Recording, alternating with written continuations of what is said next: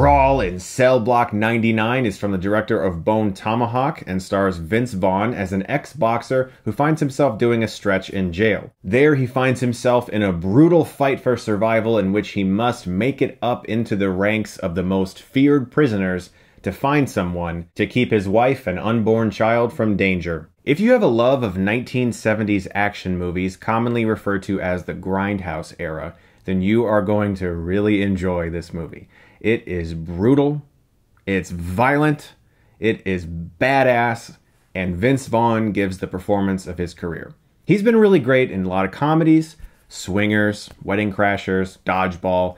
I really liked him in a lot of serious films as well, most recently Hacksaw Ridge. I thought he was really good in The Lost World as well, which was a more comical role, but he had a lot of serious work in that movie too. This just might be his signature role that people remember for years. Having seen this film, I cannot imagine anyone else playing this stone-cold man who's very good at hiding his emotions.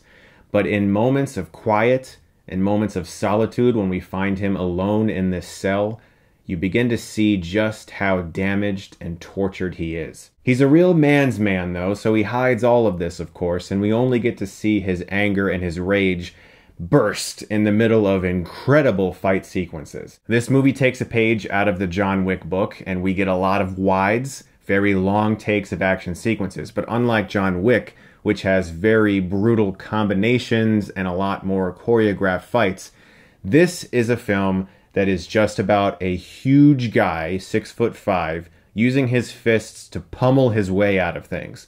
People break things across his face. People go at him with all different types of objects, and it feels almost like he's not phased, like he's some kind of Frankenstein monster. It's so damn entertaining, and I loved every minute of this movie.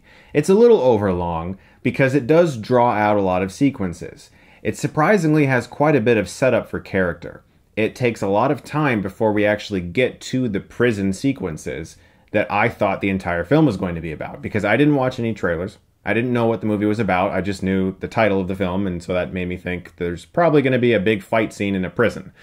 There's a lot of stuff that happens before that to set up his character, to set up his family life, to show his reluctance at turning towards crime.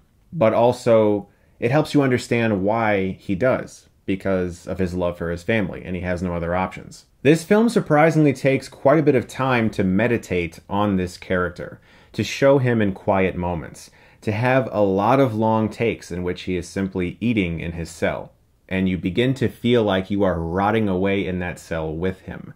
This movie makes you feel as if you are being put in prison. It shows every little detail about how he gets there, including the line to give his belongings away, when they have to check his body, his introduction to his cell and what prison life is actually like. You feel like you're there. This isn't just a movie about some action sequences inside a prison. It's a surprisingly effective character drama that has some brutally entertaining badass fistfights. My only real issue with this movie is one of pacing. It might be just a little too long because it does take a lot of time to set up this character, and while it gives you more of a reason to care about him, I was surprised at its length, and it might be a little too long. There were a few things they perhaps could have cut out. Also, there is a very obvious prosthetic shot of something that is very much so not a human being, and part of me wonders if it was on purpose, because a lot of films of the 1970s action era, and horror of course, had a lot of very noticeably fake mannequins and body parts.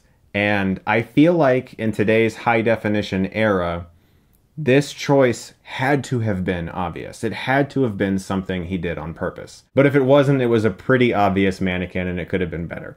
But beyond that, this film is dreadfully entertaining, extremely bloody and violent, and Vince Vaughn gives the performance of his career. I had a blast with it. I did watch it on Amazon Video. It's available now, and I highly suggest checking it out. I'm going to give Brawl in Cell Block 99 an A-.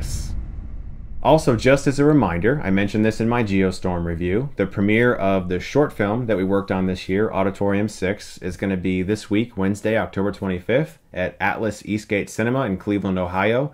The link to buy tickets is below in the description. They're not going to be sold at the theater, just at this link. It's $6, and that $6 will get you a showing of the movie. It's 35 minutes long, as well as a Q&A afterwards with myself. The cast will be there. Of course, the crew will be there. I also have posters that the cast and I will be signing to give away, and I really hope to see you guys there. Again, that link is in the description below, and I really want to share this movie with you as much as I can. And of course, for those who are asking, I will have it available in the future after a film festival run. We'll try to make a Blu-ray or something that we can distribute for people who can't come to a premiere or to any festivals or who are outside of the US. We'll try to make sure as many people can see it as possible because I really am excited to share it with you guys. We're very proud of it.